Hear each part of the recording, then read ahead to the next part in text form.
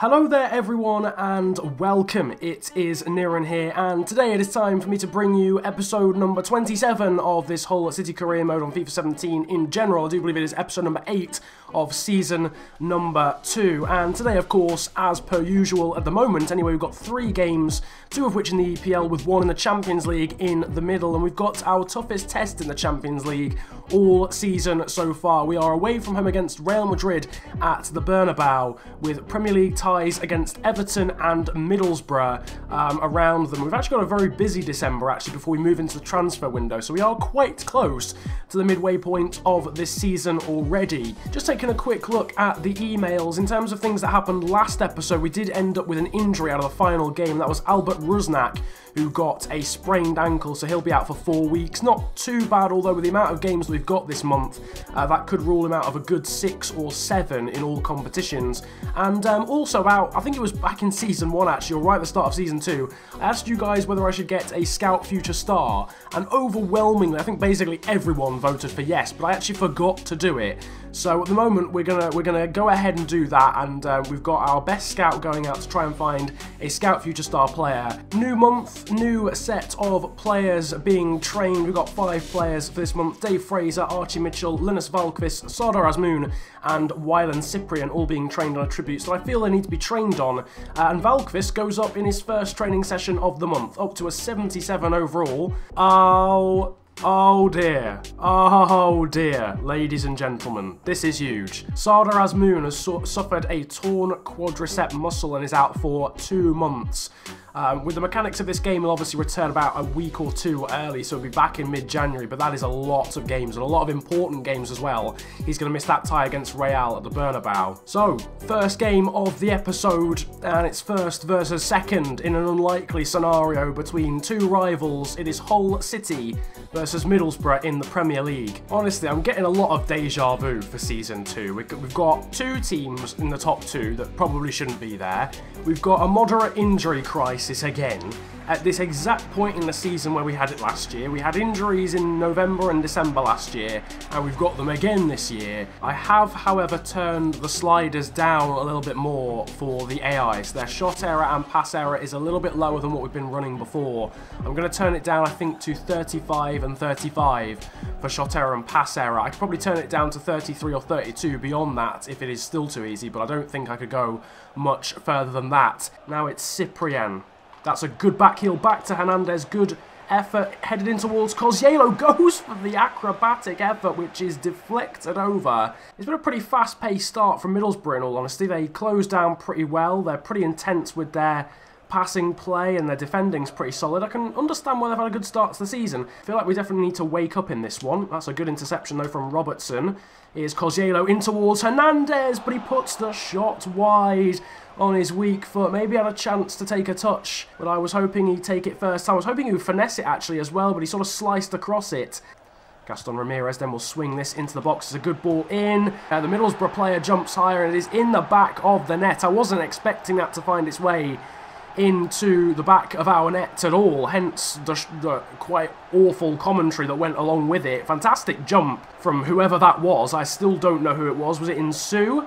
Cardinal, on a usual basis, I'd be a bit annoyed he's been beaten at his near post, but it did go in off the post, so it can't exactly get much better than that. With the near post run of Abel Hernandez, is it going to work? He's going to flick it on, but he flicks it out of play. Not had a very good first 40 minutes, has the Uruguayan. But Abel Hernandez has always been like this. Abel Hernandez has always been the type of player to literally do nothing in a game until he scores a vital goal. Here's Jordan Rhodes. Can Michael Keane get to him? Now it's Gaston Ramirez in towards Rhodes again. Great save from Cardinal. What a block on the line by Michael Keane. Oh my goodness me, he knew absolutely nothing about it, but what a block from Michael Keane.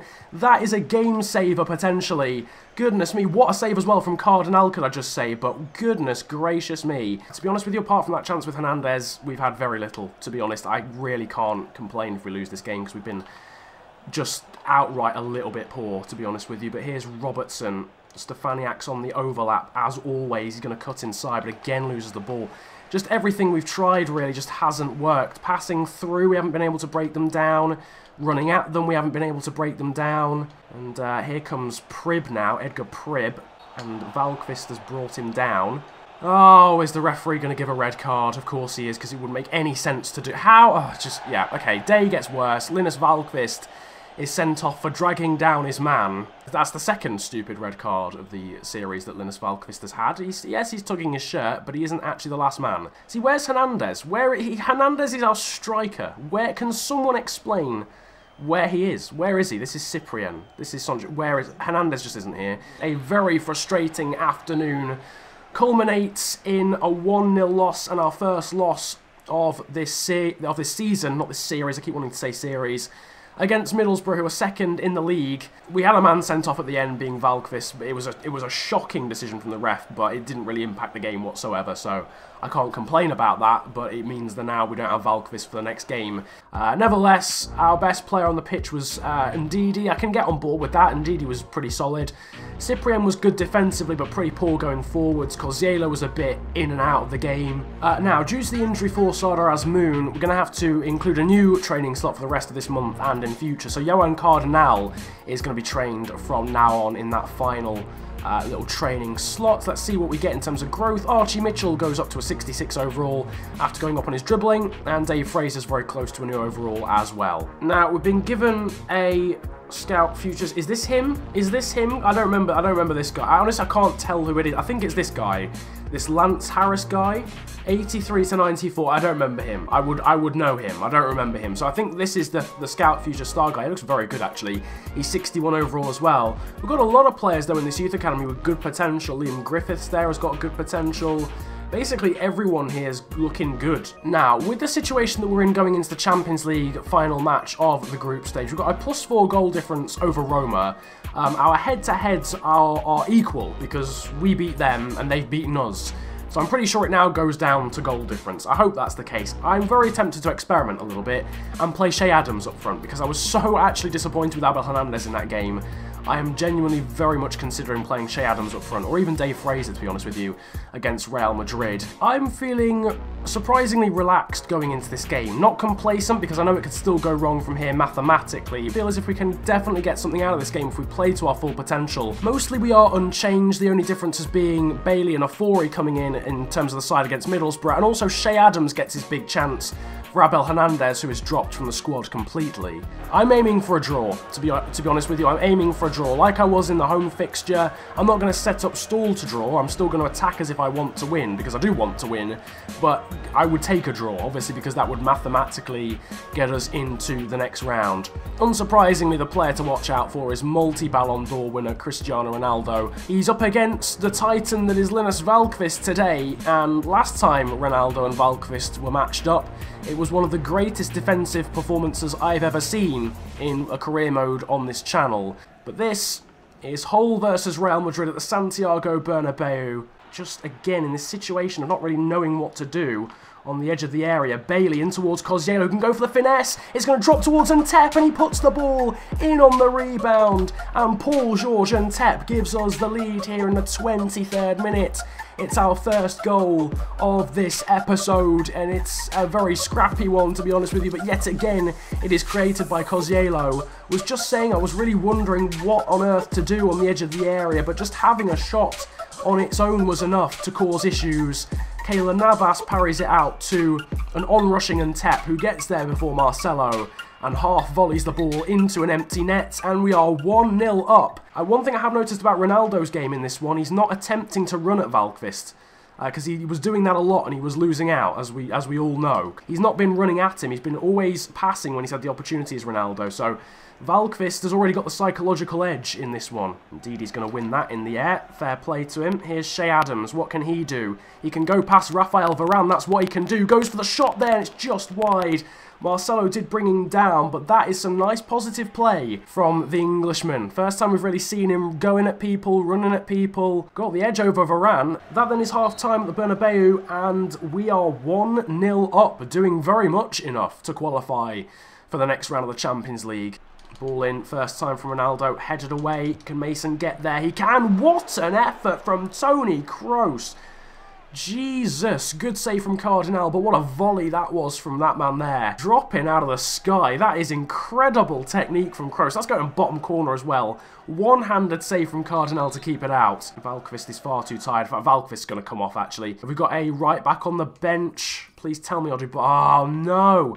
The one time I don't have Odubarjo on the bench, for goodness sake. Well, we're going to try a madness. We're going to try an absolute madness. Marvin Stefaniak, go at right back, lad.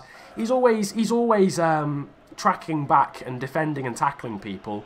Why can't he do it from right back? Stefaniak not showing great defensive capabilities there in his positioning, but he did win the ball back off Ronaldo and he's just dribbled past him and then found Snodgrass. So, decent introduction to being a right back from Stefaniak, though potentially needs to improve on his positioning. But he's still going forward here is Marvin. He's got men in the middle, if he can find them, puts the ball in, but it's deflected, unfortunately, and falls kindly to Navas. But unfortunately, Stefaniak is now out of position. I've got to actually physically remember that he is actually a right back. Michael Keane there, outpaced. It's Ronaldo. Robertson's trying to get there. He hasn't, and he's found the back of the net. As Cristiano Ronaldo, it's poor defending and over-committing, and perhaps bringing Stefaniak on as a right back was a bad idea because I just basically used him as a winger. Snodgrass is making an overlapping run. This is him. Now it's Ndidi over towards Adams. On-rushing run from Bailey. Doesn't score though. Good save from Navas. Wasn't the greatest of efforts.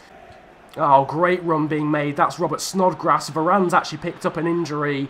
Snodgrass is going to try and make it 2-0, and he does, 2-1 even.